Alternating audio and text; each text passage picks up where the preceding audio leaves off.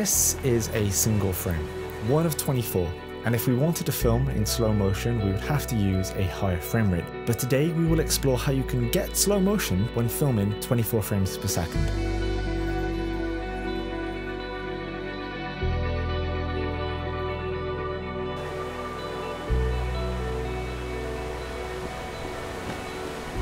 You could, in theory, place a 24 frames per second file onto your timeline, stretch it, and get slow motion.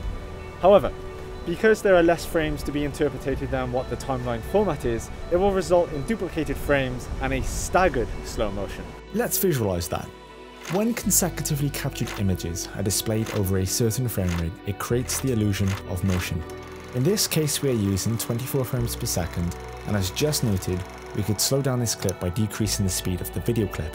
However, with 24 frames per second on a 24 frames per second timeline, there aren't the available adjacent frames to display, and your NLE will duplicate the previous frame. To fix this, all we would do is film at a higher frame rate, then interpret the 60 frames per second clip to 24 frames per second, resulting in a smooth, slow motion. But what about using DaVinci Resolve or Premiere Pro's frame interpolation method, Optical Flow? Thanks to modern software and plugins that have frame interpolation, we can take a 24 frames per second shot, apply a method of time remapping, and then have it appear as if it was shot at a higher frame rate, then decreased to 24 frames per second, which gives it a fluid slow motion with none of the stuttering. However, as with all forms of digital manipulation, whether that's recovering highlights, removing audio hits, or frame interpolation, there's usually only so far that we can take that effect before the file starts to break down. So what are the best practices for using frame interpolation, and what should you look to avoid? Optical Flow is just one of few frame interpolation methods available, so let's first look at the other two. The first is nearest, and this is the default method that we have discussed. Your NLE will duplicate frames to slow the footage down. It looks cheap and ugly in most circumstances. Frame blend is a similar method in that it will duplicate frames also, but it will blend the duplicated frames and original frames together with a mini cross dissolve to smoothen the jitteriness. And Optical Flow, which is what we're going to look at breaking today. This uses motion estimation to generate new frames from the source. So essentially the software interpolates the missing frames by analysing and comparing the relative pixel data from the preceding and prior frame to create what it would assume is there. First, we're going to have our model walk towards the camera with a relatively static background. We're going to decrease the speed by 25%. The results here, at 25% decrease, are decent. There's little to no ghosting, visible artifacts present, but what if we introduce some simple cross-frame movement?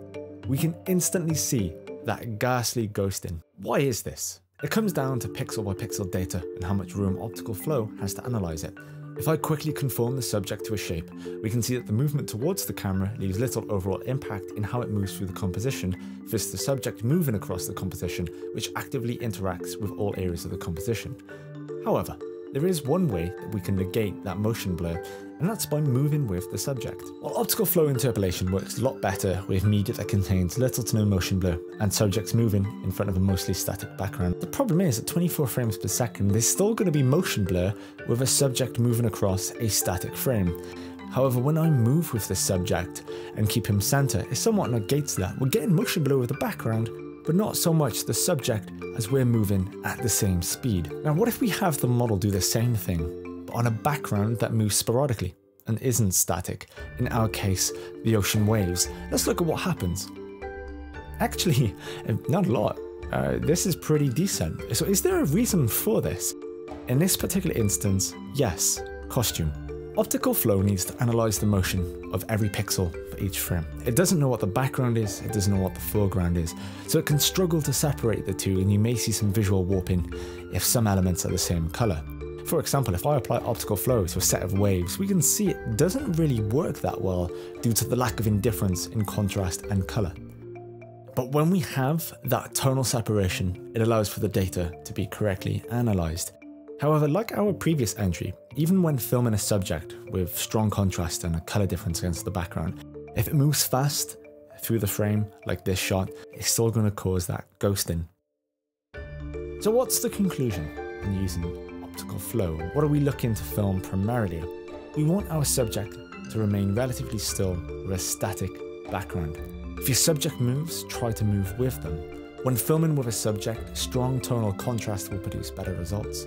For wide shots, look to make sure the area has an array of different colours and limit the speed decrease by 10 to 50%, but for minimal ghosting, look to decrease from 10 to 25%. And remember, optical flow isn't a suitable replacement for a higher frame rate, but it's a great tool to create the illusion subtly.